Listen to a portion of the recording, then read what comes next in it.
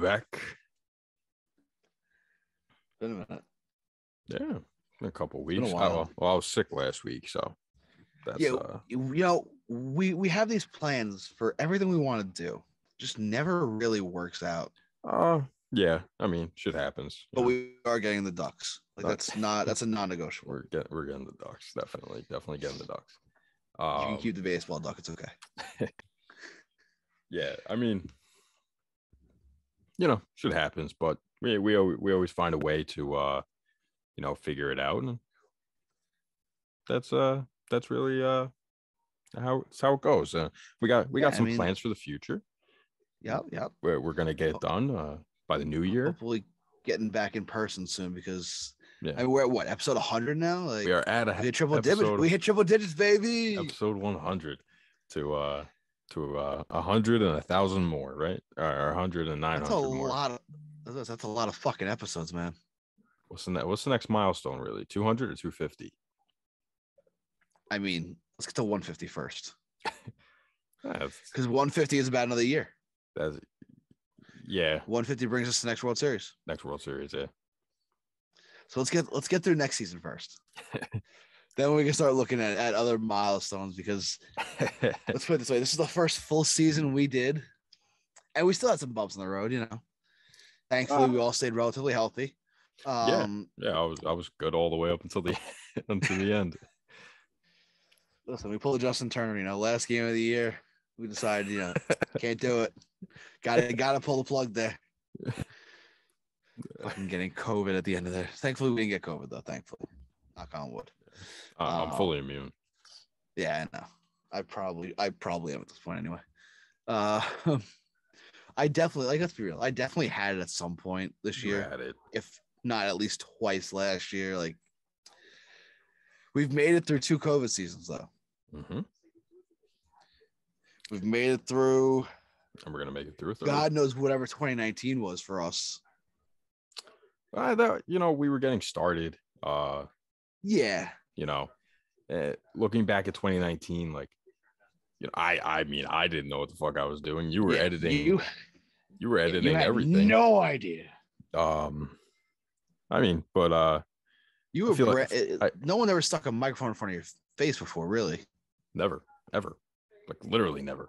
So and I was transitioning from radio, to podcast, which is 2 totally different animals. I probably mentioned it before, but they're very different. I mean, I listened to your show a few weeks ago when you were up at ESU. Oh, when I was back at school, yeah. Yeah, and how I fucked up here and there. It's completely different, It's not the same at all. So it's a completely different animal because when you're doing radio and I love doing radio, man. I do. It's scheduled. It's a rigid thing. Podcasting, it's so free flowing and there's so much more freedom. And obviously with us having Mac and Mike on as regularly as we have, you can't do 4 voices on radio. It doesn't always work. No, 4 voices on a podcast doesn't always work either, but we make it work. Yeah, I mean, four's a lot. The only thing of 4 in radio that I could ever think of is the Breakfast Club when they have on a guest, though. Right. It's it's so different, and the fact that we've made it to episode 100 is pretty damn cool in my opinion. Because let's be real here. By 2019, we were like, holy shit, we can get to episode 15. Yeah. Like by the end of 2019, we were just wondering what the fuck. Yeah. Then 2020 hit, COVID. And we're like, well, now what do we do? First off, before we go any further, let's just shout out Harrison Bader, Nick Gordon, Kyle Martin, Kyle, yep. And Jim, everyone who's really Mark. Yep. Those guys are great, man. Yeah, love them. PTP. Yeah, PTP, that's right. And Justin on base or whatever he goes by now. Nothing. He doesn't do Instagram anymore. Network. He works with no, we've had to get to this point. It's been a journey to say the least. Mm-hmm. So from reminiscing for far too long to some more sadder news. I believe it was Monday morning, actually. Eduardo Perez broke the news, actually, which was very strange to me. Regardless, why? I wouldn't expect him to break that kind of news. Well, they were friends, weren't they? Were they? I thought so. I thought that's what I heard on MLB Network. I could be wrong though. I don't have MLB Network anymore. I gotta remember that. Oh, that's right. Eduardo Perez broke the news Monday morning that longtime Met reliever and one of the most reliable arms in baseball history, you could argue. Yeah. Pedro Feliciano passed away in his sleep at the age of 45. This one sucks because Pedro never got the love and I think the respect that he deserved on a larger scale. Like Mets fans loved him. That's just how it was. This guy was rock solid over a course of 5 seasons. He pitched in 406 or 408 games, which is absurd, including I think 92 in 2010, 2009 maybe 2009. Around there. He had a streak of 80, 82, 86, and 92. It was something absurd. Yeah. Where they just used him all the time, earning the nickname Perpetual Pedro. And he was damn good. I think his career area was like a 3.53. Somewhere around there. In I'm that ballpark. not sure. I didn't look up as a those lefty numbers. Specialist. Yeah.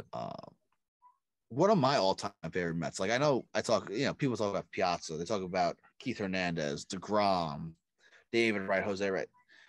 Pedro Feliciano was so underrated, man. Sidearm lefty. One of the reasons why I wish I threw sidearm. Lefty. Him and Chad Bradford with the submarine. Sub. I always wanted to be like those in Little League. But yeah, I mean, Pedro Feliciano passing away at the age of 45. Career WAR of 5.7. Not bad. Not bad for a reliever. For a reliever who pitched in 484 games. Yeah, I mean, really, the bulk of his career really was 06 to 10 because he only had one more in 2012, right, where he came back. The 2012? Yeah. 2012. 2013. 2013. And he was up in 04, 03, 04, right? And 02, 03, 04, yep. Yeah. And then in 05, he went over to Japan, but he wasn't good those first 3 years. And then goes to Japan, he comes back, and he was arguably the best reliever in the Mets bullpen of 2006. That team that was really ERA of 2.09. 209, yeah. I think it was a low 3 in 08, right? 303, 3.09, a whole run. 3.09. Yeah, he was dominant, and he let me read you some numbers here from Pedro Feliciano. Yeah, let's hear it. 06 to 2010. Career an ERA of 3.09 in those 5 years. 4 seasons. Okay.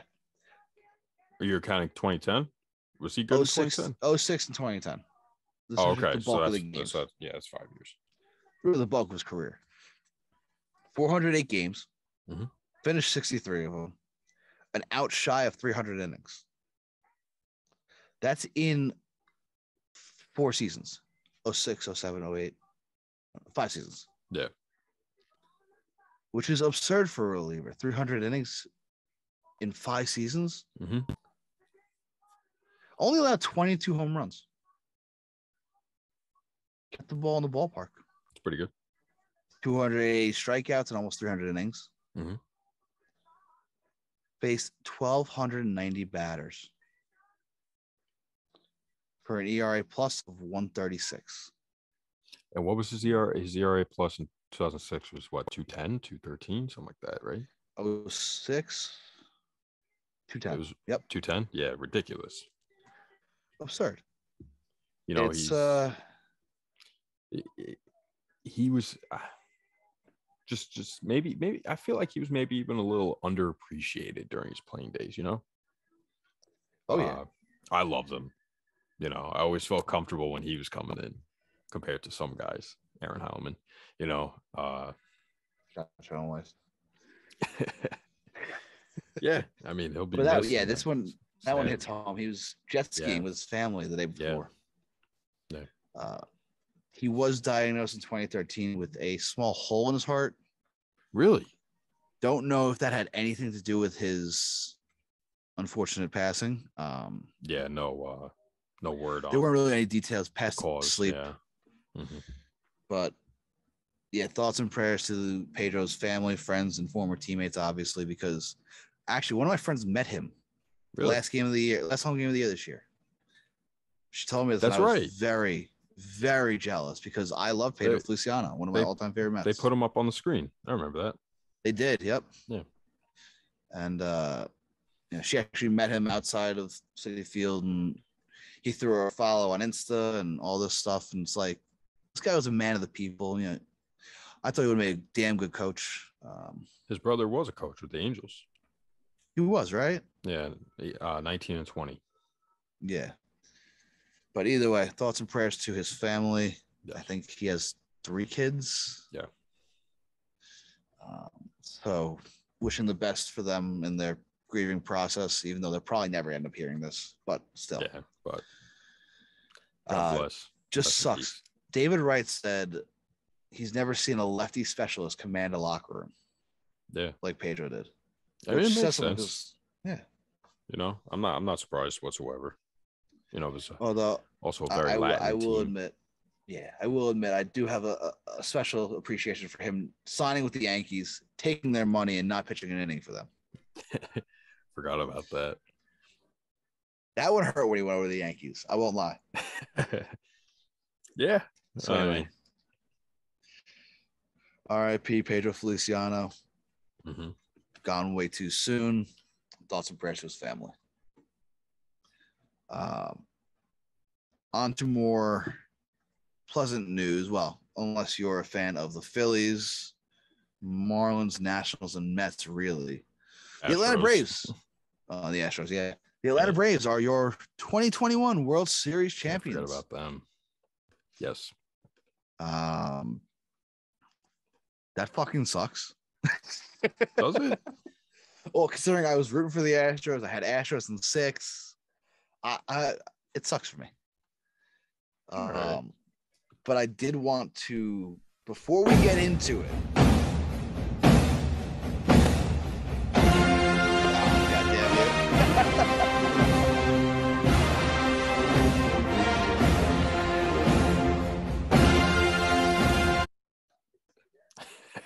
Be careful.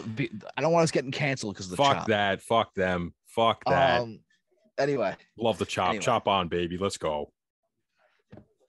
Before we get into all this, I do want to make a point because it has pissed me off severely watching everyone root against the Astros simply because they are cheaters. Now, let me educate you people. The Astros did cheat. Yes, they did. The Astros were punished. Yes, they were. Did the punishment fit the crime? No. We all know that. And they'll be offered them immunity. They took full advantage of that. Bada bing, bada boom, players weren't punished. Okay, we talked about last episode. Is it kind of time to move forward from this? I personally am like, let's get over it. Let's focus on the actual game. These guys are good players. Mm-hmm. They've shown that. Obviously, rough World Series for Correa, Bregman. Altuve kind of broke out of it later on in the series. Yeah. But a rough World Series for them nonetheless. Yordan Alvarez, an atrocious World Series. But these guys are good players. Mm-hmm. There's no doubting that.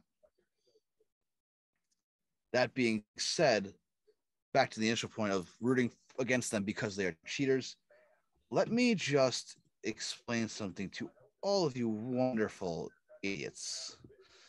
The Atlanta Braves were caught cheating, actually, in 2017 to the point where their former GM, who really built this World Series roster for the most part, the core of it, was banned for life. John Coppolella was banned for life. and the Braves were stripped of 12 prospects. And at the time, it was an unprecedented punishment. And this is from the Los Angeles Times, for what the league said was a 3-year circumvention of international signing rules. Long story short, the Braves kind of play with the numbers to be able to use money or more money, send more money internationally and sign better guys, blah, blah, blah. The big name really in this all was Kevin Maton, Venezuelan shortstop at the time, was 17, who then was kind of released, and I forgot where he went. I don't remember who picked him up. But he's on the cusp of the majors, actually. Is he? I believe so. 20 years old. I think I heard some rumblings. Anyway, John Coppolella joins Pete Rose, former Cardinals scouting director Chris Correa, which was another issue with the hacking scandal. I don't know if you remember that one. And Henry Mejia, who actually got his ban reversed. Hasn't pitched again at all, but still. No. As the only players to be banned from Major League Baseball, the only people to be banned from Major League Baseball. So to tell me that you're rooting for the Atlanta Braves because the Astros cheated, I cannot take you seriously. The guy who built the core of this World Series roster, he helped draft Freeman, I believe. So he acquired Max Fried and Dansby Swanson in trades. Ian Anderson, AJ Minter, and Austin Riley were all drafted during a time period where he had rather significant power. So I mean, that alone is a huge chunk of why the Braves won the World Series this year. In addition to Jorge Soler having the series of a lifetime, Eddie Rosario having the NLCS of a lifetime. Okay. And Anthopoulos obviously making the right moves at the deadline. But like the core itself, I believe Acuna and Albies were already in the system. So I probably had. Acuna would have been 2016. So yes, he was. Right. He had his handprints all over 2014. 2014. So he was still in the organization since 06, though, right? Yes. So therefore, he, the product of that. So here's the issue, or the fault in that argument. What the fuck do they have to do with that? What do you mean? What do these players have to do with that? They have nothing to do with that. Oh no, absolutely nothing. Now I understand. Whereas it's directly the Astros. It is directly Carlos Correa. It is directly Jose Altuve. These are the guys that actually did it. None of these Braves players actually did that. Again, I understand that, and you're right. It's very different. As you and I talked about this, very different. But the premise of I don't like the Astros because they cheated. Well, the Braves cheated too. The organization cheated. It's very different though. The Cardinals, they cheated. The Yankees, the Red Sox, they all cheated. It's been known. It's caught. Yeah. The moral high ground. There's stop. There's a difference between cheating on the field and cheating in the front office, though. Right. I'm not saying that either has any integrity. These both have zero integrity. But and again, I do think it's a part of does the punishment fit the crime? And with the Astros, it did not, because as you said, it's the players directly, and they were offered full immunity, therefore they couldn't have been punished. Yep. So do I understand where the anger is coming from? Yes. Do I think, Astros are cheaters? Really? Just get over it. It happened. They were granted. They took advantage of the immunity. They were granted. You gotta get over it. What if it was the Phillies though, per se? Would you be? They would not shut the fuck up. Hold on. Would you feel the same way though? Because you like the Astros, and you've liked the Astros for probably about a decade. So the contrast is having it be a division rival. Yeah. a team that you actually do not like. Is there a difference? Well, that would only make me hate them more. Now, don't get me wrong. I like the Astros, yes. Do I think what they did was right? Mm-hmm. No. Do I think they cheated? Yes. Did I think it from the beginning? Yes. I mean, let's be real. The evidence was all there. You couldn't deny that. If it was a team like the Phillies, yeah, same exact situation as the Astros, same exact situation, I would hate the players more than the organization itself. So I don't think people hate the organization, really. I think people mostly hate the players.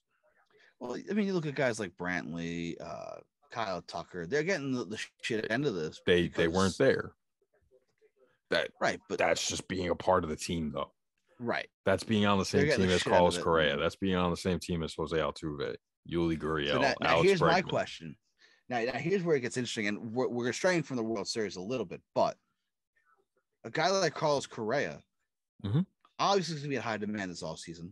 Yes, we'll get to that. But as a fan of, and this is where I would love to have 𝒂𝒂𝒅 here today, a fan like the Yankees, a fan base that's incredibly outspoken against the Astros and these players. Oh, sign Correa, sign. I just threw my pen. Sign Correa, sign everyone. Well, hold on a second. Let's pump the brakes a little bit. Sign Correa, you were booing the living hell out of him. Oh, because he's a cheater. Suddenly, because he's willing to take your money. I think the problem with Correa more so has to do with his mouth. Him doubling down. Him being the guy who jumped into the fire and fucking brought a backpack of gasoline, really. I mean, I feel like that was more so to do with the Correa hatred, because Altuve got shit. That's because he's good. How much shit did Yuli Gurriel really get throughout the year compared to them? I saw something.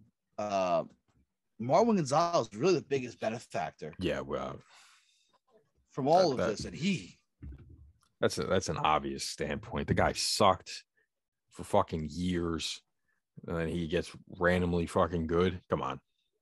I mean, he was obviously a big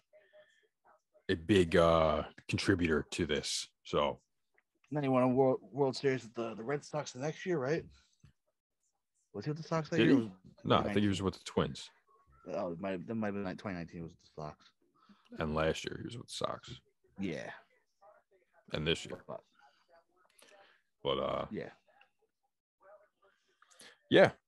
I mean, that's So yeah, we strayed a little bit from the World Series. Jorge Soler, World Series MVP. Yes, sir. You want to talk about a World Series for the ages? He won 6 or 20. Yeah. Half of his hits were home runs, 6 ribbies. And they were clutch too. It wasn't like they were just any old hits. They were clutch hits. Yeah, I mean, he hit a homer to lead off the fucking World Series. First player ever in 117th World Series. First player ever to do that. Yeah. And I think he was the first player to also lead off a World Series as well, or lead off a playoff series with a home run and hit a grand slam, I believe. Okay. In the same series. I'm not sure if that's 100%. I haven't heard that, but I thought I saw it somewhere. Wouldn't be surprised. I could be wrong. Or maybe it was maybe to go back to take the lead or something like that. Maybe. I forgot what it was. Because he did hit a grand slam in the World Series, right? I'm not sure. I believe his 3 homers were literally the only reasons he has 6 RBIs. Because I don't think he had RBIs. It would have to be. He would have had 3 home runs, 6 RBIs. It'd have to be 2 solo and a grand slam. Which was, I think the solo was the second back-to-back, the initial home run. I think he had a grand slam. No. It's been a few weeks. It's been a few days. So it's the lead off the game, the back-to-back with Dansby, and then the fucking out of the park in Game 6. So then it was. Well, that wasn't a grand slam? Nope. Duvall hit a grand slam. Duvall hit the grand slam. Thank you. Yes, that's who it was. Duvall hit a few home runs. He he was probably up there top 5 for MVP. Oh yeah. But can we talk about that absolute piss missile that Soler hit? Love it in Houston. I mean, MLB network shoving it down the throats. I know you don't have it, but shoving it down the throats of everyone. If you watched MLB Network over the past 2 weeks, well, if you watched MLB Network last week, the Albert Pujols home run, in Houston from 05. In 05. Yeah, they were nonstop shoving that down the throats of everyone. Or was that 04? I don't remember what year that was now. One of those two, but yeah. Oh, Brad Lidge, right? Yes. I think that was 05 because Lidge was perfect in 05, right? What? Lidge was like perfect in 05, I think. Yeah, something like that. I don't remember. Yeah. But Brad Lidge, talk about seriously underrated reliever. Jeez. They just kept on showing that shit nonstop, dude. Jorge Soler is the third midseason acquisition to win World Series MVP. Can you name the other two? Mid-season. Wait, say it again. Mid-season. He's the third mid-season acquisition to win the World Series MVP. Can you name the other two? No. Okay, I'll give you a hint. We mention the team, one of the most recent one. We mentioned that team recently in talking about the cheating, actually. Oh, shit. I don't remember who won, honestly. Who won 2018, Steve Pearce. Okay. And 1969. Oh, fire. Don Clendenon. Isn't it Clendenon? Maybe. I've heard it both ways. I don't know. Who knows? He does. Interesting. Didn't know that. He is also the second Cuban-born player to win the World Series MVP. To who? Who the other one is, I don't know. I'm trying to find out. Not Yasiel Puig. No, it's not. And that was where my mind went. I'm trying to remember who else. Oh, Livan Hernandez in 97. Oh, okay. There you go. I knew about that. Yeah. They said it while they were talking to him. Yep. It was also in the next line if I kept reading. Did you watch every game? I didn't watch every game, but I tried to watch. You watched every game. You saw every game though. I believe so. We were together for game 5. What was that? Game 5. Yeah. Was it Halloween? 4. Was it Halloween? What was Halloween? No, day before. Halloween was game 5. So we were there for we did hang out for game 5. 4. No, game 4. Brutal Halloween party.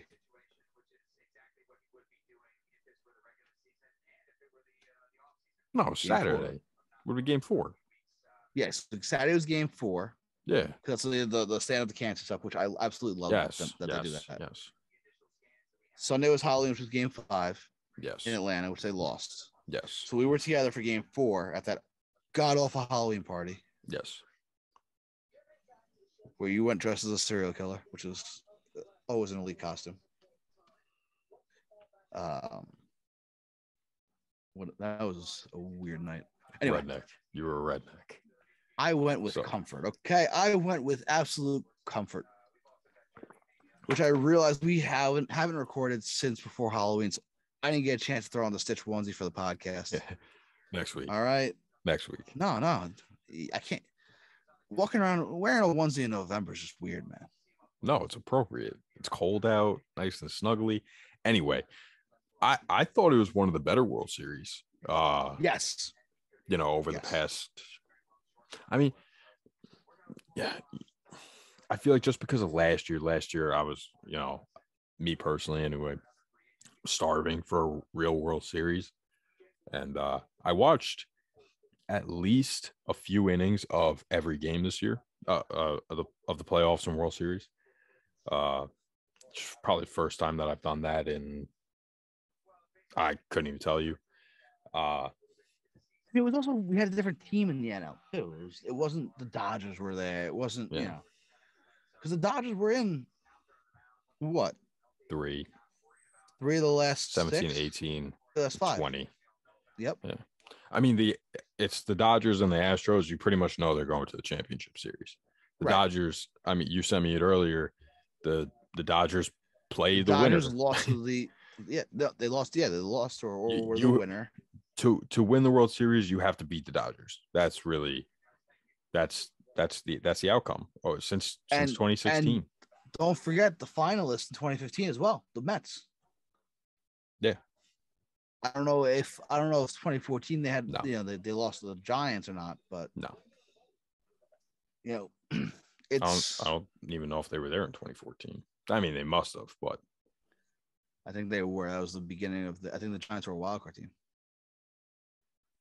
Yeah, they were.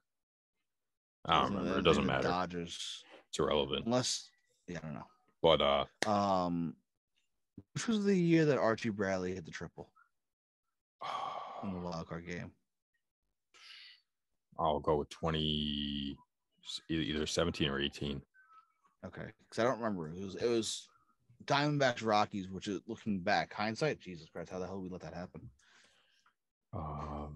Yeah, I don't remember. But that was a fun one. Anyway, let me ask you this. Yep. As a pitcher, yep. Do you find that there's a slight bias towards hitters in World Series voting? I mean, Tyler Matzek and Nutsack, as he's affectionately known. I mean, that dude is absurd in October. Yeah. Biggest balls on any pitcher I've ever seen. Oh, yeah. Came right at every hitter, dude. Mm-hmm. Had zero fear. Do you think there was a little bias? No. I think that one inning in the World Series where he kind of got fucked by the defense and ended up giving up 4 runs in that one inning. I think that was really, the big issue with it. But it's also hard. Like unless it's a guy like like Madison Bumgarner in 2014, where he was he started 2 or 3 games or whatever it was, and then he was coming in relief like every other fucking game. Like, that deserves an MVP. Right. Or Strasburg shoving in 2019. Yeah. Like Strasburg. Yeah. Well, he came out of the bullpen too. Another good example. Right. So like that. If it's like those, that, then those are the last 2 pitchers to win World Series MVP. Yeah. I don't know. Before that, prior, but maybe in 08. Oh, okay. And but so you don't think there was a bias? No, I think it was appropriate. I think it was I mean, it was how could you not give it to Soler? Really? Understandable. I'm just asking because Matzek fucking shoved that 3-headed monster of Matzek, Minter, and Smith. Yeah. That filthy. Was just 5 runs in 15 innings? Yeah. Correct. And Matzek allowed 4 of those in that one inning. Like, yeah. Absolutely absurd. Yeah. Yeah. And I believe that all started off because of a Dansby Swanson error too. So yeah, and then I think he walked a couple guys and yeah. So it's it wasn't completely fault to his own. So no, and I wonder if it was how many of those were earned. Because I don't think any of them would have been. If it started out with an error. 3 of the 4, I believe, ended up being. I don't remember exactly. But either way. Mm-hmm. Braves are World Series champs. Tyler Matzek has massive fucking balls. Yes. Jorge Soler was the World Series MVP. Mm-hmm. Alex Anthopoulos did a fantastic job crafting that roster at the deadline, getting what he needed to do. They weren't big deals either. No. They were these small side deals. October, When you tell the story of this World Series, though, and this will be the last thing I have at least, it's Hank Aaron has his handprint all over this. Between the relationship between him and Dusty, him and Snicker, and Cool fact that's been circulating the internet, and it's true, and I looked this up. Before the All-Star break, the Braves won 44 games. Yes. After the All-Star break, the Braves won 44 games.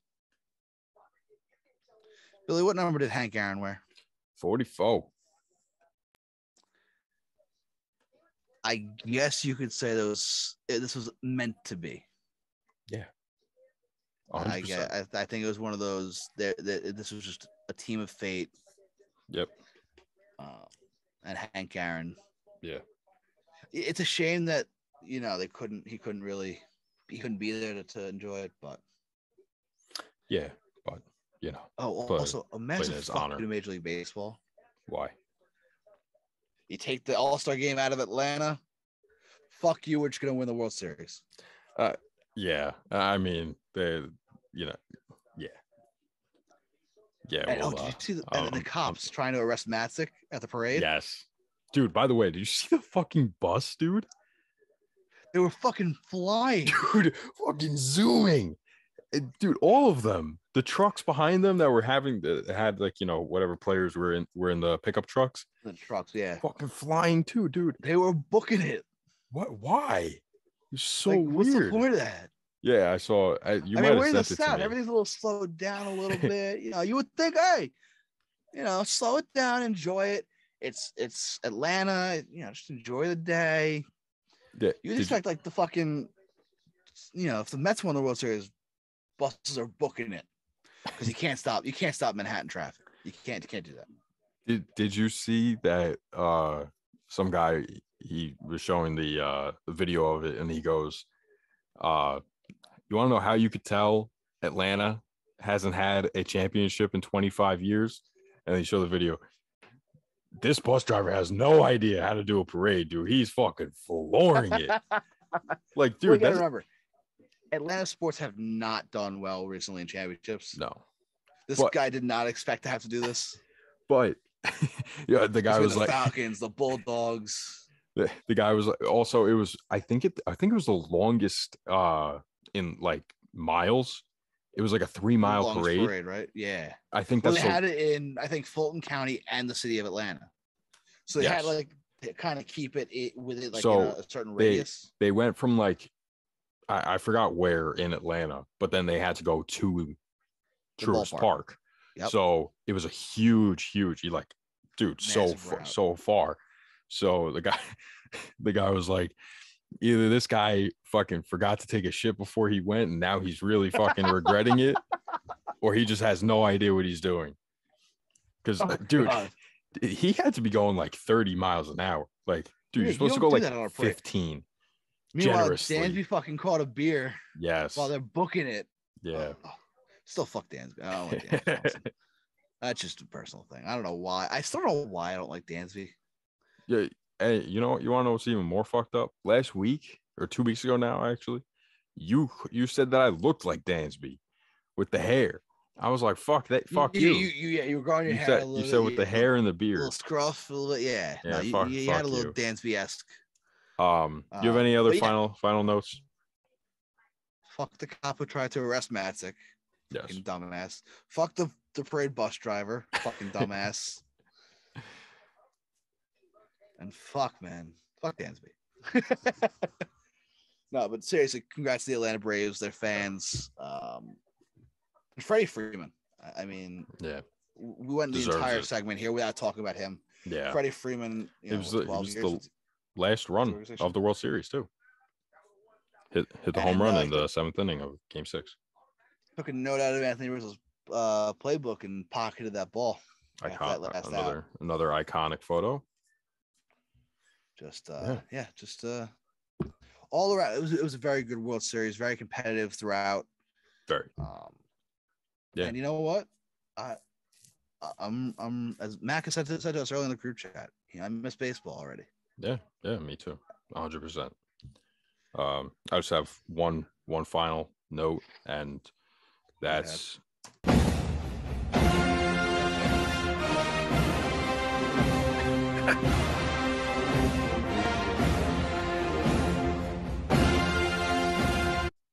just so you remember, Trust me. It's yeah, I know. All right. So that wraps up the season. What a wonderful season it was. Congratulations to the Atlanta Braves and all of their fans. Let's move on to the offseason.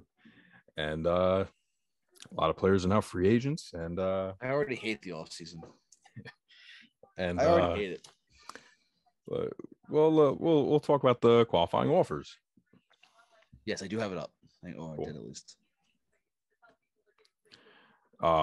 There it is. So you want to read off the names? I believe 14 players. Yeah. Got a QO. And the qualifying offer was set at 18.4, I believe. Yep. So the purpose of a qualifying offer, team offers a 1-year contract, $18.4 million is preset, I think, based on the average of the top 25 paid players. 30, right? Yeah. I think, yeah. It might even be fucking 50. I'm not sure. I know it's like the top a certain amount of players. Top X, yeah. It's the average of those guys.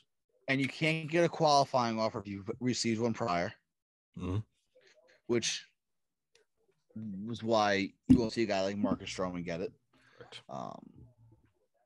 And there are actually some interesting names here. Starting with 𝒂𝒂𝒂𝒂𝒂 from the Angels getting a qualifying offer. Now, he had a strong season. Yeah. And he probably will command a multi-year deal with the way that relievers are, the need for relievers these days. I wouldn't be surprised if he does accept the QO as just a security blanket, getting that salary this year. Yeah, because relievers you can be so volatile. That's the thing, though. What if he's shit next year? Yep. You know, is he willing to bet on himself? And I wouldn't be surprised if he takes it, but I'm also not counting on him to take it. I don't think he'll take it. I think he'll go with the long-term money. Yeah. The obvious one here is Carlos Correa getting one from the Astros. Obviously, he turned it down already, and they already lowballed him with an offer: 5 years, 160. Yep. Which I think if you look at 𝒂𝒂𝒂𝒂𝒂's deal, it's 6 for 150. Yes, it's relatively the same thing. I mean, I understand trying given, but that's just kind of an insulting offer. Yeah. Yeah. I mean, just I guess hope for the hometown discount really, and see where that goes. Try to lowball the shortstop market as of right now too. So. Yeah, and you got to remember what Lindor set this market back in March, with by 12 for 341, right? Yes, by 1 million, yeah. Over Tatis. He and Tatis set this market. Yes. So these guys are going to be looking for 300 plus. Yeah. Especially considering Lindor had a horrible year by Lindor standards. But that could hurt them. Teams might be weary. Right. And also you look at a lot of these guys. How many of them are actually going to stick at shortstop for long term? I mean, right. Well, let me go through the list and then. All right. Before we get ahead of ourselves, but yes. Here's an interesting one that I like this move. Justin Verlander getting a qualifying offer. 38 years old, wants to pitch till he's 45. Actually threw a bullpen for teams. Yeah, a handful of scouts weekend. Yeah, a couple days 25 scouts were there. The Mets sent 2. He's had preliminary talks with the Yankees as well as some other teams. Obviously, it looks like he's going to decline the qualifying offer, but very interesting considering he not necessarily 0 innings last year, coming back from Tommy John surgery. Yeah. And again, 38 years old. Definitely an interesting move from the Astros. I don't blame them necessarily, given that starting pitching did fail them this postseason. And I strongly believe that if Verlander's healthy, this World Series is totally different. You could say the same thing about Charlie Morton and Mike Soroka. Yeah, Lance McCullers. And yep, you have those 4 guys. I think we're looking at a better World Series. Well, much more low scoring, you'd imagine. But you know what? I can't. We're done with the World Series. This. No, I have to bring up one thing. Can Zack Greinke What about fucking him? legend. Oh yeah, The last Pinch pitcher hit. to ever get a hit, Yeah.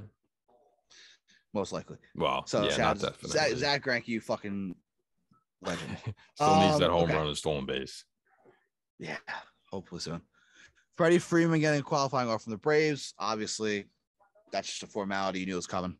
Mhm. He's probably going to look for the money. Obviously, 18.4 is on the lower end of what he's expecting to get. Yeah. 12 years in, though. So I don't know. It'll be interesting to see what he gets Mhm. in terms of the length. Robbie Ray from the Toronto Blue Jays getting a qualifying offer. Cy Young candidate, top 3.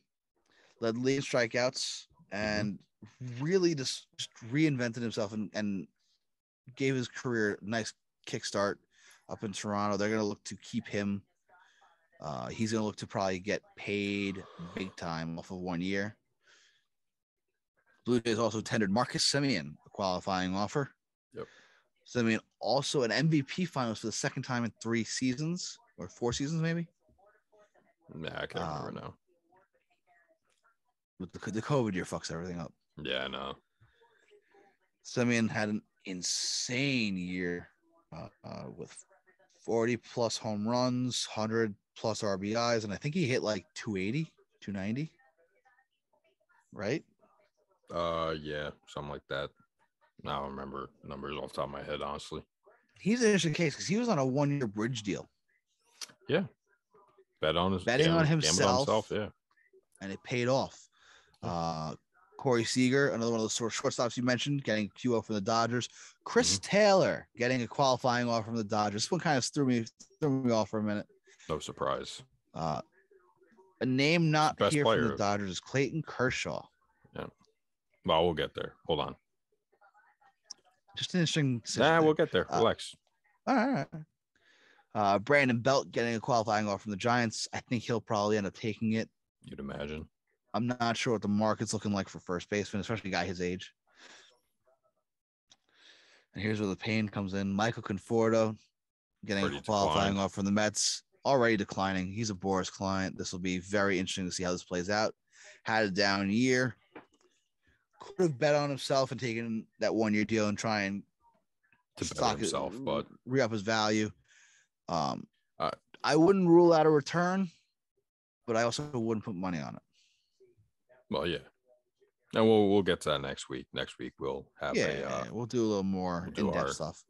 Well, we'll do Noah Syndergaard next week.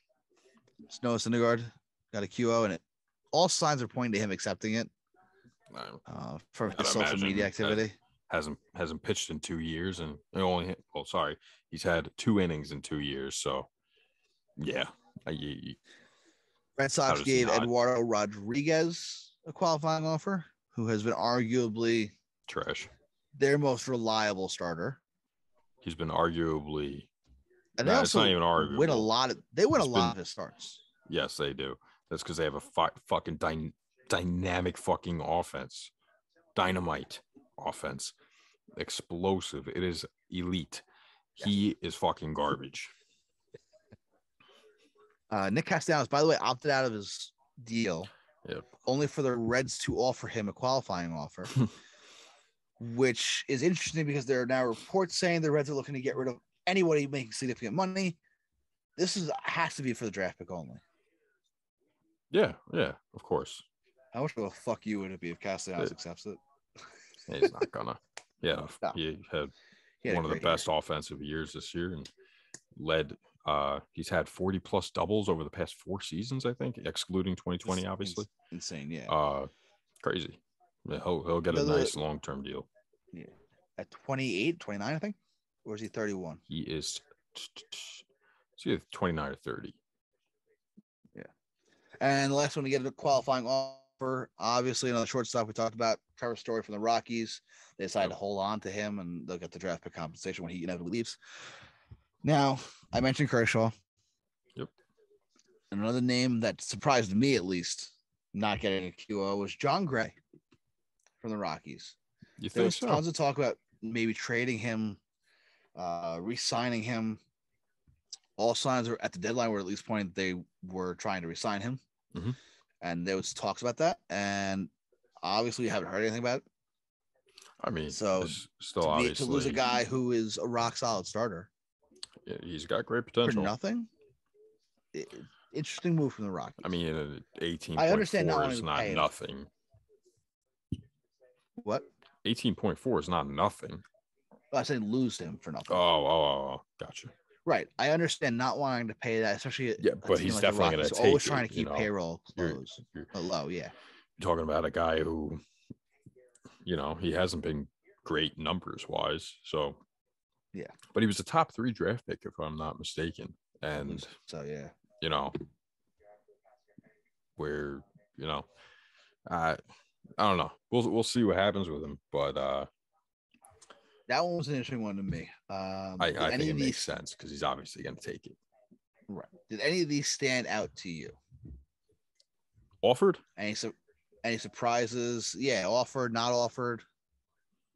No, just ones that we talked about. And Kershaw. Talk about that now if you would like. Yeah, I mean, with Kershaw, it's interesting because all I ever see is Kershaw and Dodger Blue. Mm-hmm.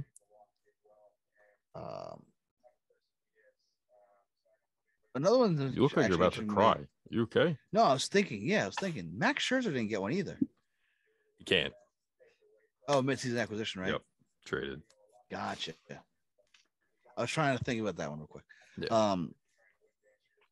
But Kershaw not getting a qualifying offer means either the Dodgers know something about his injuries, which have been popping up more and more often lately, which you hate to see because the guy is the best of our generation, no doubt. Yeah, he was a Hall of Famer. Yeah, as soon as he threw that pitch for 10 years, he was in the Hall of Fame. There's no doubt about that. Yep. But it's interesting that the Dodgers are going to try and potentially move on from Kershaw. I can't see him anywhere else. They're not going to. I mean, if they actually let him test the market, the one team that is a threat to do it is the Rangers. Talking about that's been a team with a ton of money. They're also gonna watch out for Trevor Story. John Daniels still running things down there. They got a ton of money. They've been saving up. They have a ton of money right now, and they know that they're have a good young core coming through. I think with fucking Leiter, Josh Young, Jack Leiter, Sam Huff behind the plate, Adolis Garcia. Yeah, so there's some good pieces down. Watch in Texas. out, and Kershaw's from that area, so that if there is going to be anyone that takes him, it's going to be them. That takes him. Sorry, it's going to be them. And but I just can't see it. I think the Dodgers are going to work something out with him. Do you see him moving on or the Dodgers? I can't. I just think that if it does, I mean, Texas, obviously, it's something that's been linked for a while now. Mm-hmm. Like you've heard these rumors popping up as early as March, really. Mm-hmm. The Rangers are going to be all in on pitching. The Angels are looking to be all in on pitching as well, which, listen, they proved it in the draft. They proved it in this draft this year. Doesn't mean shit. So they're looking to add an impact starter. The Blue Jays are looking to add another starter. I mean, starting pitching is going to be at a premium. Everyone's looking for pitching. Season. I believe the GM meetings start this week, or for the Mets, the non-GM meetings. So, I think Sandy and Stevie are there. I mean, listen, you gotta bring out the big guns. That's their entire fucking front office. Right. They reported that the Mets plan to talk to Boris regarding Chris Bryant at the winter meetings. Now, if you're talking to Boris, let's work something out with Conforto, please. I'm sure they will. Because you and I were there the last game of the year, and I was damn near ready to cry towards the end of that game. He was crying. I was there for Conforto's debut in 2015 against the Dodgers. I was there the next day. You were there with his first hit. Yep, that infield hit. And then we were both there for what could have been the last game as a Met, and that one, nobody's. He reminds me a lot of David Wright. He reminds me a lot of David Wright in the way he goes about his business, a quiet leader. not wanting the attention on him. If you recall, I mean, I wish we were doing this back then, because back then I used to say Michael Conforto is a lefty David Wright. Yep. That's what he is. It's exactly what he is. Swinging baseball.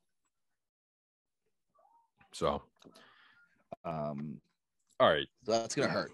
That's gonna hurt. Who do you think does accept the qualifying offer, if any? I believe it's like a 10% success rate of guys, not even. If that, yeah. It's how many? I mean, I think the Mets will go back-to-back with Stroman last year and Syndergaard this year. Syndergaard. I do think Brandon Belt will accept. I agree. Anybody else? The only other one possibly I can see it is Eduardo Rodriguez. I see Eduardo Rodriguez. I also see him maybe saying no, testing the market and end up back with the Red Sox regardless. Could happen too. I think that's probably more likely. That might be the route he takes, because he was pretty good in the playoffs. I'll give him that. Yes. I'll give him that much. And the only other one that I see with a possibility is Verlander.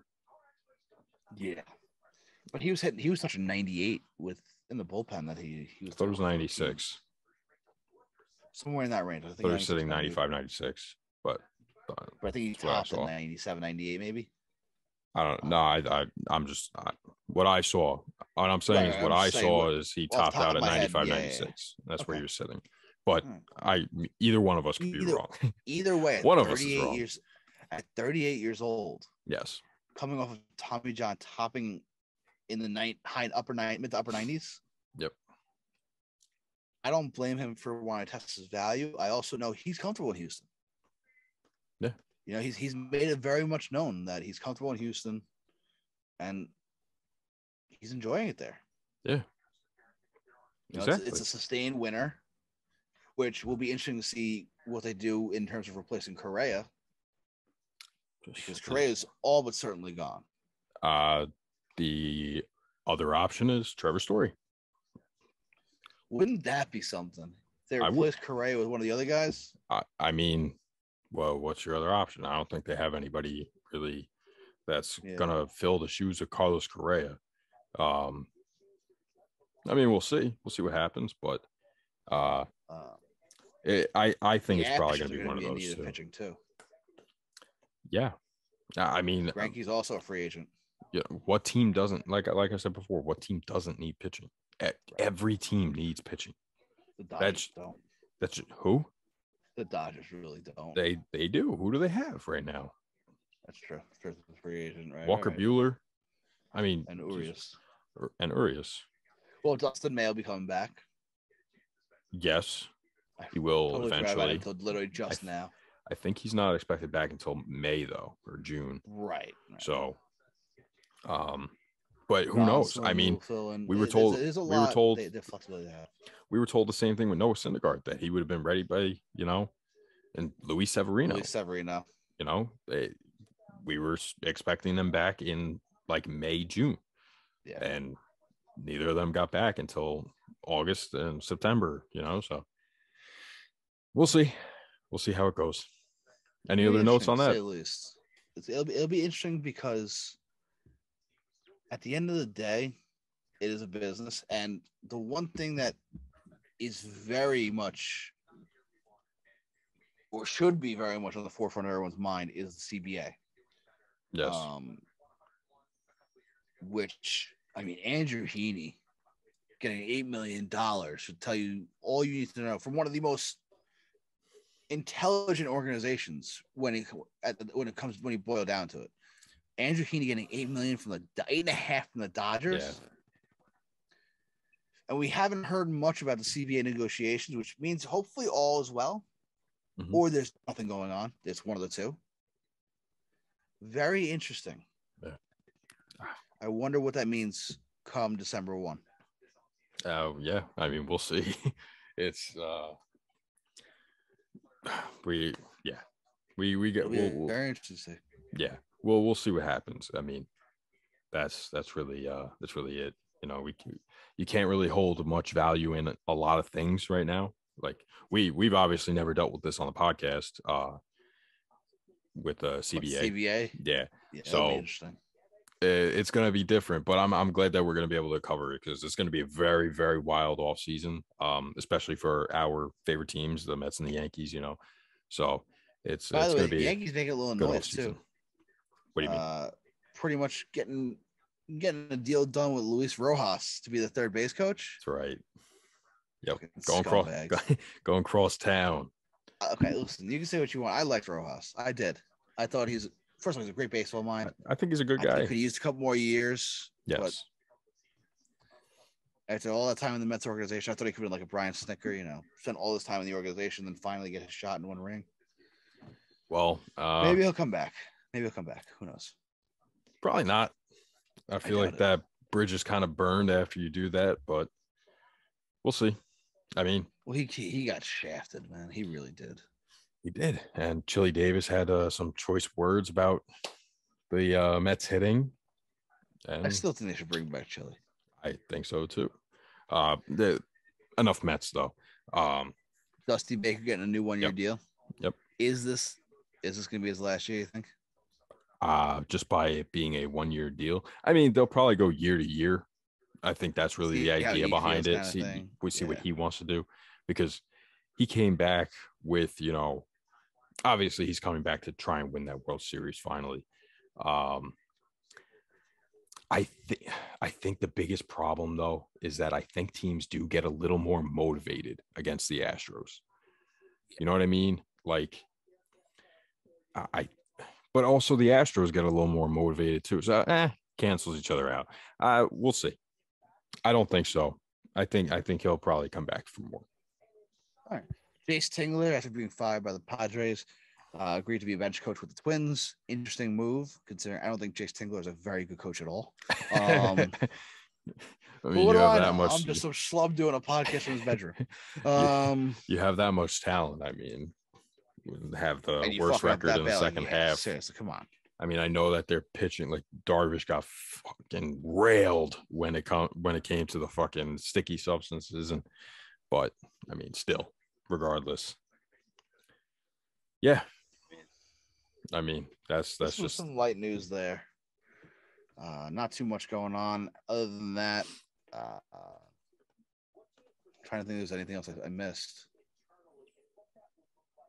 Not that I know of off the top of my head. Yeah, I'm good on signings. The only other real news these days. Oh, Tucker Barnhart got traded, by the way, to the Tigers. That's right. Just a little, small deal. Another team serious to watch this offseason. Definitely watch the Tigers and the Rangers. I was about to say, give me another third team to watch this offseason because obviously the hot stove's heating up early. You got the Rangers, you got the Mariners. Tigers. Now you had the Reds too for a while. Mariners have been reportedly ready to spend. They have money. They say they have money. They say they're ready to spend the money. So they have a great young core. They'll be a fun team. Fantastic core. They need a few pitchers, which shouldn't be hard to do to try and get some pitchers into there.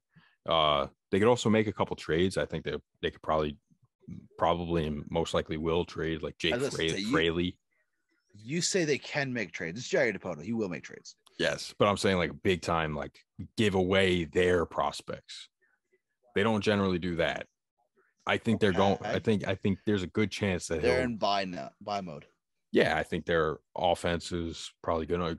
Kikuchi is a free agent now, and we'll see. But those are my three teams to keep an eye on for this offseason. Mariners. I like it. Rangers, Tigers. All in the AL. Yeah. I mean, nobody in the NL is really everyone's looking to knock off the Astros in the AL. And in the NL, it's very split. Like the teams are either good or they're bad. You know what I mean? Or you're the Mets, where you should be good, but you end up being bad. They're just bad. The Phillies were and the Phillies were like the one team right around 500. They were 82 and 80, I believe. Yep. So, and I think the Reds were around 500 too. They were, but I think they were. But they're in sell mode right now. Yes, they're done. Now Castellanos leaving. They're gonna probably end up trading Winker. I'd imagine. Probably just Castillo maybe. Yeah, they gotta just get rid of him at this Right. point. This is the third offseason in a row. Yeah. Just Um, either compete or just get rid of everything. Like like you had a good core. Just do something. Pick one. That's it. You got any other teams? Look good. I mean, I think you pretty much hit it on the head there. You ain't got a different team. The Mets are gonna be obviously a team to watch, but refrain from New York. Yeah. Well, the Mets are gonna be interesting to watch because they have the fucking front office. Yeah. Yep. I think the Yankees are gonna be very interesting to see what they do with the plethora of shortstops. They've been linked to about 3 of them. Obviously, sticking in New York, they've been linked to a lot of these. But if you really think about it, these are 2 teams that are very interesting teams. The Mets having 0 front office, no one wanting to work for them, it seems like, and having so many question marks. Stroman with Conforto, with the depth, the pitching, so many question marks, and with no leadership. Very interesting with the Mets. With the Yankees, they've been linked to these 3 of these 5 shortstops almost regularly. They have talked about continuously staying under the luxury tax. Obviously, Garrett Cole's contract 2 years ago kind of give them. Looks like, okay, we're ready to play. We're ready to get back into it. DJ LeMahieu's extension. There are signs, obviously, trading for Rizzo. There are signs the Yankees are looking to get back to their old ways and spend some money. I think they'll be an interesting watch, especially considering Rizzo's a free agent. They still have Voit under contract, and Voit kind of wants out. Does he want out? And also, the big red flag for me was when they declined Brett Gardner's option. and put Tim LeCastro on waivers, and Greg Allen's gone too. What are they doing? Destroying the core of this team. Yeah, I mean that's fucking. They're 3 outfielders. Glaber and Judge are growing out beards. Beautiful. Chaos in the Bronx. Beautiful. Anyway, so moving on from the free agency, let's look back at this year again with the awards. The finalists were announced for the main Baseball Writers Awards, the Rookie of the Year, Manager of the Year, Cy Young, and MVP. And we can go to the finalists in just a sec. But the Gold Gloves making history with some gold this year. The St. Louis Cardinals was the first team ever to have 5 Gold Glovers in one season. Yeah. I think it was Goldschmidt, Edman, Arenado, O'Neill, Bader, Arenado, and O'Neill. Yes. And shout out to Harrison Bader, man. Congrats to Bader. We knew it all along. And I did call it to him last year when Did you? Yeah, I said he's going to win a Gold Glove next year. We'll have to pull up the clip because you were on a roll for a while. So congrats to them and congrats to our guy Bader. Yeah, actually, really cool stuff. It might have been a little hotter than that. Cause I'll be specific. I did say platinum glove, but Gold Glove counts. So we're good. Right, we can get the Gold Glove plated. Hank Aaron Award. Bryce Harper won for the National League, and Vladimir Guerrero Jr. won for the American League. Appropriately, both of them MVP finalists. Yep, and that's where we are. Do you want to run through the Gold Glovers real quick? The winners? I can. Give me 1 sec. I'm gonna pull it up. I know Sean Murphy won in the AL catcher, which was pretty cool. Sean Murphy, Yuli Gurriel,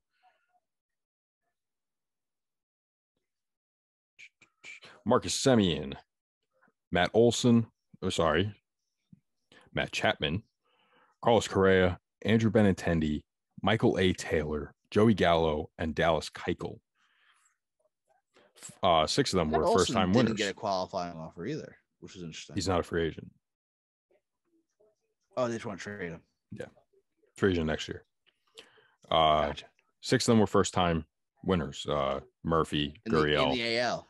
Semien, Correa, Benintendi, and Michael A. Taylor were all first-time. Correa never won a Gold Glove? Nope. Oh, because Lindor was there the entire time. Yeah. Crazy though, right? I was a little surprised too. That's wild. Okay. And in the NL. The NL, Jacob Stallings, the entire Cardinals, Goldschmidt, Edman, Arenado, Brandon Crawford, who stole the fucking Gold Glove, by the way, Tyler O'Neill, Harrison Bader, Adam Duvall, who you don't think of him as a Gold Glove guy. You don't think of him as a elite defender. Dude had a but fucking fantastic year. He had 19 defensive runs saved. That's and he had fantastic. Like 95 RBIs too, or 100 RBIs. 100. He was over 100. He led the nice, NL. well-rounded year for him. And then Max Fried, back-to-back NL Gold Glove pitcher. I still don't agree with that. I think Stroman should have won it because Stroman made so many great plays. He wasn't even a finalist. Actually, Taijuan Walker had the highest. What was it? The highest graded pitcher. Yeah, it was like he was the best defensive, or whatever it is. Yeah, I forget what it was, but Brandon Crawford just totally robbed the.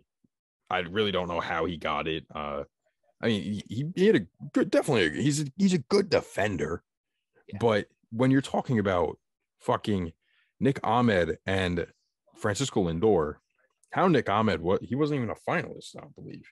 I got the finalists right here. No, Kevin Newman was the third one. Lindor was second in the MLB in outs above average with 25. He had 25. He had 10 more. Missing like 30 games too. Yeah, he had 10 more outs above average over Brandon Crawford.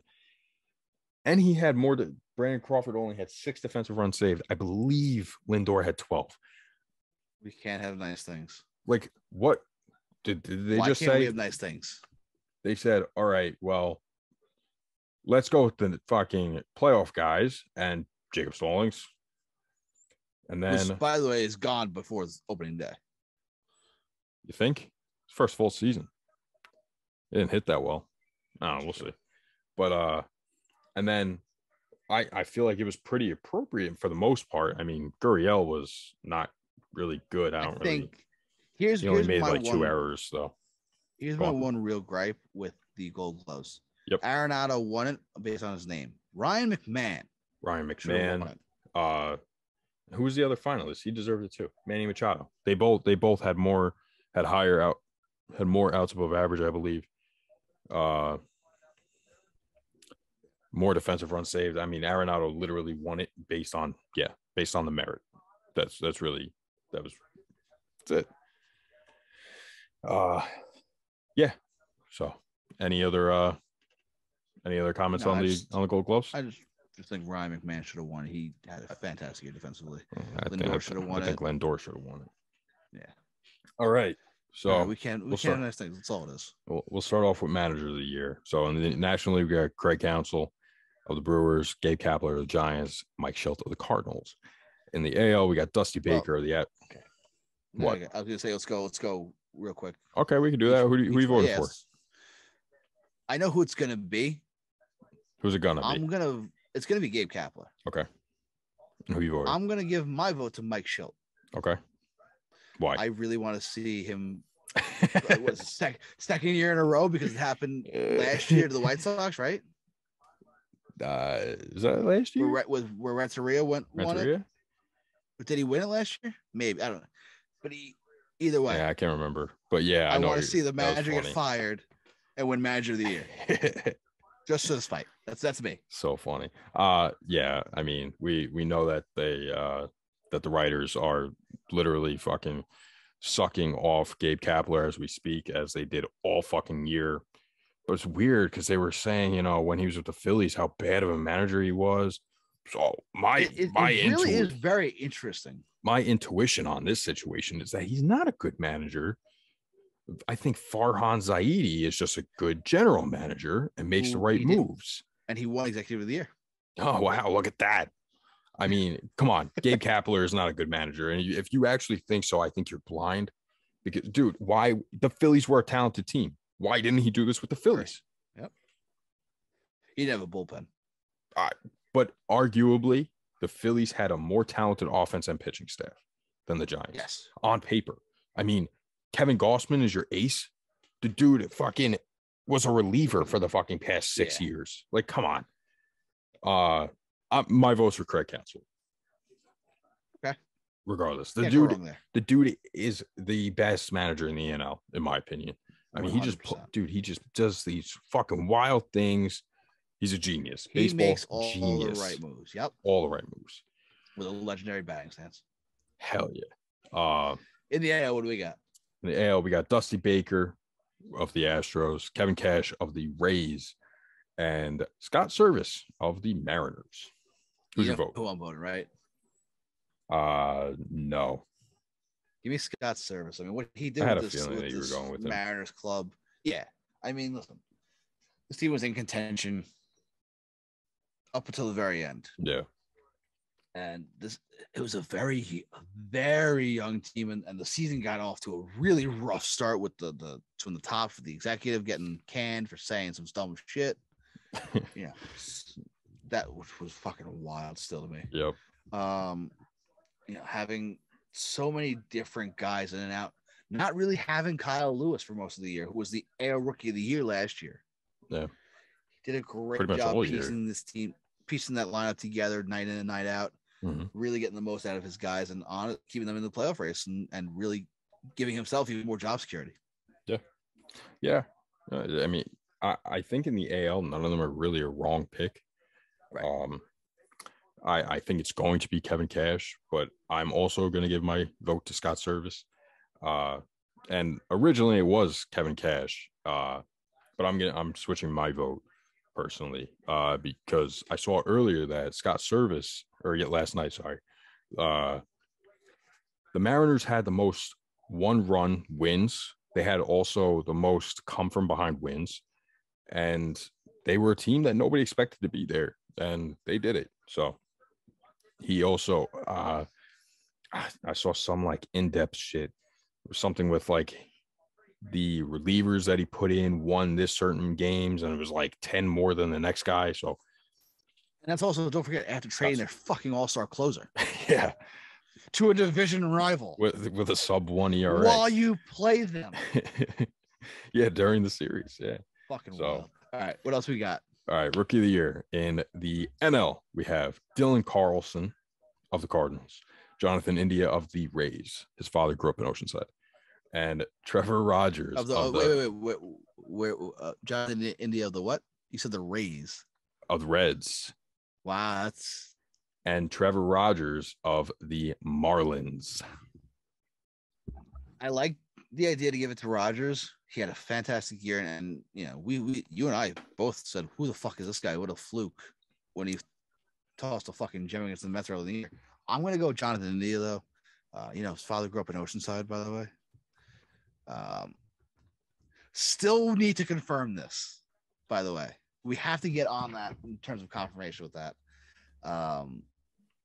But he led the Reds, really kept them in it all year long. He was a huge part of that offense.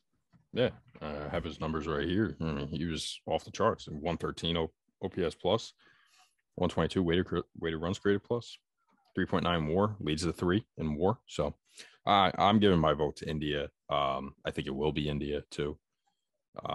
Rogers, had he pitched the entire season, there's a good shot that it would be him. A couple times, yeah. Yeah. So I think that was his really his Achilles heel, but right. he's got a great future and he'll be fine. In the AL, we got Randy Arozarena and Wander Franco of the Tampa Bay Rays, both of them, and Luis Garcia of the Astros. Who are you picking? I don't think there's any real clear-cut winner here. No? Like, I think in some of the other ones, it's very much a clear cut. Franco came up late. Arozarena did have a great year. I think Arozarena was still riding a lot of that postseason notoriety going into the year and throughout the year. Okay. As a player to watch. So he could have gotten away with a subpar year even. I'm going to give my vote to Wander Franco because that on-base streak he had, what was it, 40 games, something like that? That's right. Absurd. Yeah, I don't remember what it was exactly. Like, it was absurd. Yeah. Yeah. Something like that, I would say he is, I mean, that alone, at that age, granted, he's a top prospect. We are expecting him to do some wild stuff like that. Yeah. But what was it, 45, 47 game on-base streak? It's insane. Yeah. In that division, too, no less. Yeah. I mean, you can't go wrong. I mean, I agree.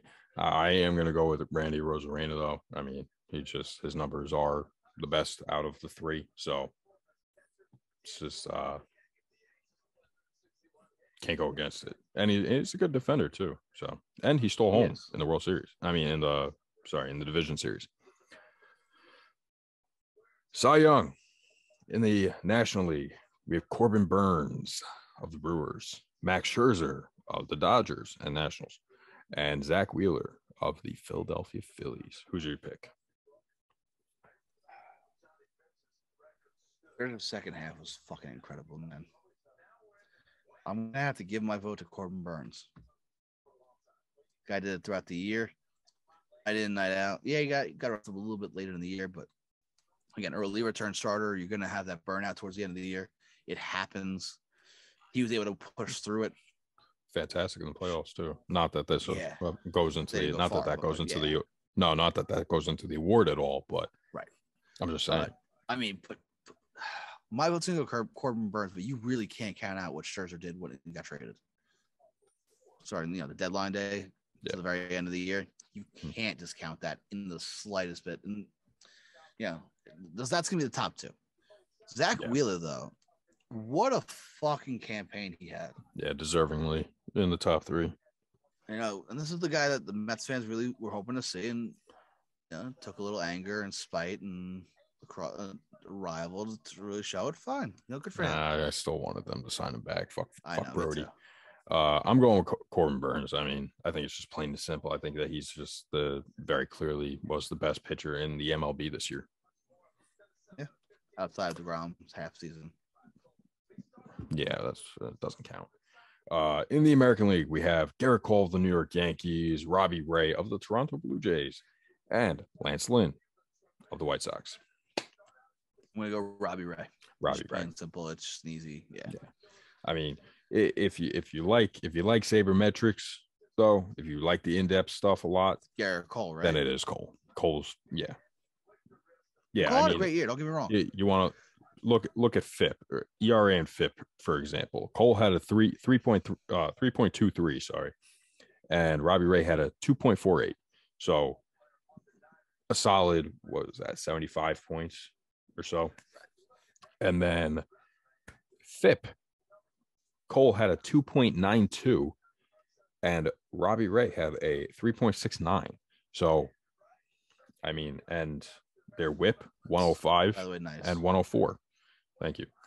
And yeah, I know Sierra Cole leads him too. So yeah, right. All these in-depth sabermetrics that you can't really explain without a calculator. It really depends on what you value as a voter. And again, we've given fans ample opportunities to vote on who you guys think should win these awards. So go check out our social medias. Definitely get on that. We might even just dumb it down to keep the three. No more votes. No, because people are stupid and they couldn't read. People are stupid. And no, not only that, just the people will add in like, oh, Scherzer was good in the playoffs, so like picking him. Like, no, it's not how it works, dumbass. So going forward, we'll only give top three when the finals get announced. No, we have to do it right at the end of the season. No, we'll talk about it. For the most valuable player award in the National League, we have Bryce Harper of the Phillies, Juan Soto of the Nationals, and Fernando Tatis Jr. of the Padres. Who's your choice? I want to say Bryce because he really did have a great year, but I'm going to go with Juan Soto. Young Godo. Yep. Just too good of a year to ignore. Yeah, I mean, Bryce was definitely the best hitter. Yes. In stats-wise in the National League for the full season. And I think that his overwhelmingly good second half really pushed him to the spot. It's overwhelmingly good looks. That too. Because, I mean, it seems as if every year we're like, oh, Tatis has got this. Fucking like, and then he gets hurt and do some wild shit. Yeah. So, well, we'll see. Maybe Tatis next year. But I'm giving my vote to Soto. I mean, he is just barely under Harper in every statistical category besides like home runs. And on base percentage, right? He led the I think he led the entire MLB in on base. What was his on base percentage, by the way? Hold on. It's Juan Soto, right? At 22 years old, 23, Take that on me out 22. of nowhere. 465, and Bryce Harper's was 429. At 22 years old, he got on base 46. Let's round up 47% of the time. Yeah. I don't care who you are. It's insane. What team you play for, that's absurd. Yeah. It's insane. That's some video game bullshit. Yeah. And I mean, Bryce took him in slugging, obviously. Bryce is more of a power hitter, which is obviously in turn he hit 6 more home runs, and he also in a smaller ballpark too. That too. Good call. So he upped him in OPS plus and weighted runs created plus. Can you imagine Soto and Citizens Bank with the wind tunnels, the fucking short no. the small field, the alleys, no. the high wall? Oh. But I think a good judge is their expected slugging compared to their real slugging. Bryce Harper's real slugging was 615. His expected was 598. So it's a 17-point drop. And Soto's was 534. And then his expected is 533. So it's only 1% drop. So, or a 1-point drop, sorry. And I think that's a big key. I think that shows that Bryce Harper was playing in a much better park. And also going by WAR, Soto was the best. F WAR, he's at 6.5 to 6.6. Actually, in F WAR, Trey Turner it led the league at 6.8. And then in B WAR, Soto had a 7 WAR and Bryce Harper had a 5.9. So that's my choice. Between F WAR and B WAR, is it Fangraphs and Baseball Reference? Correct. Okay. All right. And then in the AL, Shohei Ohtani, Vladimir Guerrero Jr., and Marcus Semien. Who's your choice? Give me Vladito. Vladdy Jr. I mean, the dude's just a beast. I understand Shohei did it both ways. Shohei did get lit up a little bit at the end. I understand the hype about Shohei. I get it. I totally understand. But I'll take Vladdy Jr. All right. I'm cheating. Okay. You're gonna give the judge? No. I want a first place for both Ohtani and Vladdy. Tie. I want a tie. They both deserve it. I mean, they both deserve it in different ways.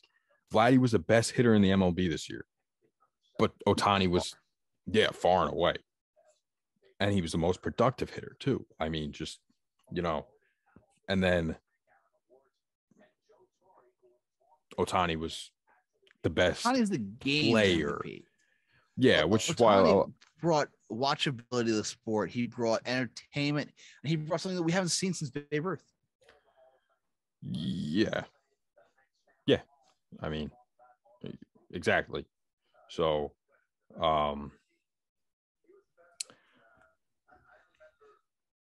it's I get it. I know a lot of people are saying, that there should be more like the NFL awards, the defensive. No. Like the outstanding player and then the MVP or whatever it's called. What's it called? That's so stupid. What's improved and whatever. No. What the fuck is it called? Either way.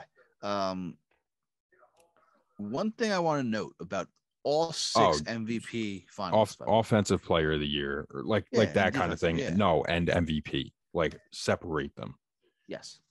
One note about all 6 MVP finalists. None of them were on a playoff team. None of the 6 were on a playoff team. So this notion that you have to be on a playoff team to win MVP, this and that, kind of getting a little traction towards fuck that. You know? Yep. And I've always hated that idea that you've had to be on a playoff team. You don't have to. It's literally not in the rules, but it's just writers obviously like it'll help you.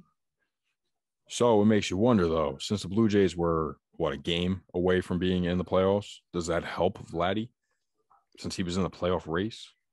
Yes, it does. I think it does. I think it's because he's played more meaningful baseball down the stretch. And I think that's what it has a lot to do with it, more meaningful baseball. So you play your best in meaningful games. I think that has a lot to do with it. Do I agree with it? No.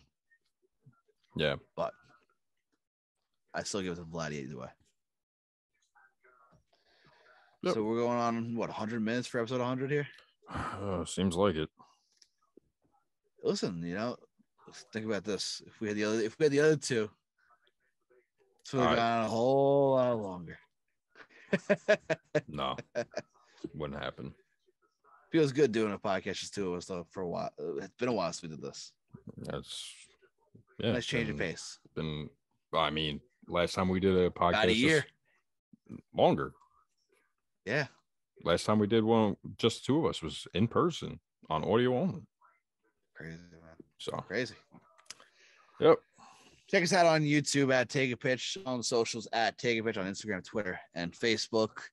Like, comment, subscribe, rate, review, download, undo all that, then do it again if you have to. Fuck it, why not, right? Don't do that. If you want to leave 2 reviews, fuck it, do it. You can do that. As long as they're good. Otherwise, premeditated murder. Calling it right now. You fucking tell your lawyer. I don't care. All righty. Check out the other podcasts on the network. From the Tips, great golf content. On the Power Play, great hockey content. Hockey's in full swing. Your Islanders are looking a little rough there, bud. All right.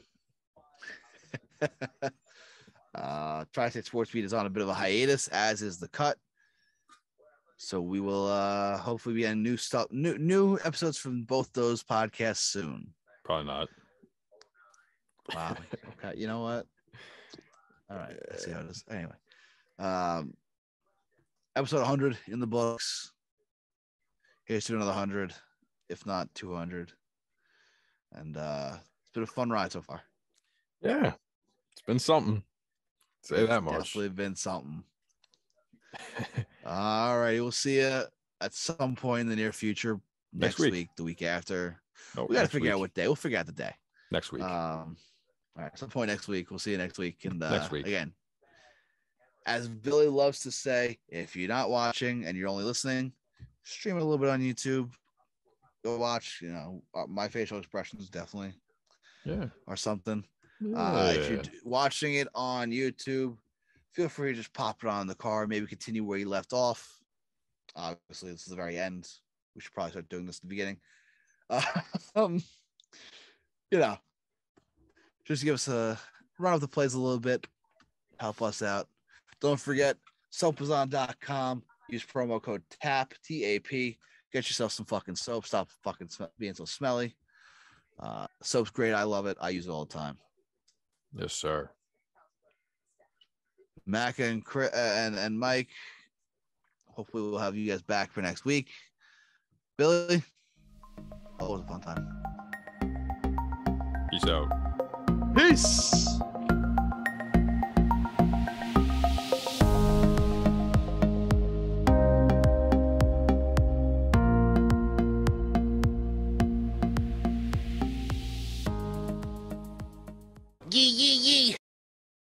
Love you. Bye.